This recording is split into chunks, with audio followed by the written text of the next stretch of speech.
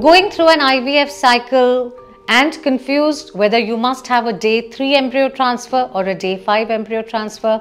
Well, let's sort your problem out. It's important to understand that not all women will have embryos that can be cultured to a day 5 blastocyst stage. And if I try to do that, you may well end up having no embryos available for transfer.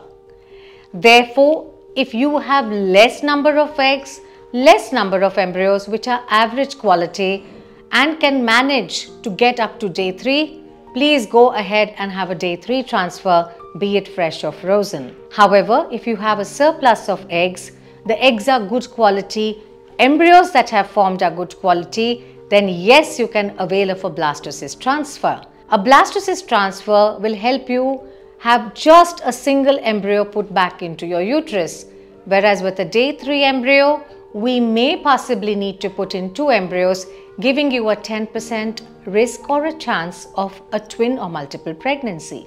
Day 5 embryos supposedly have a slightly higher pregnancy rate, but if the process has been done well, then pregnancy rates will be comparable.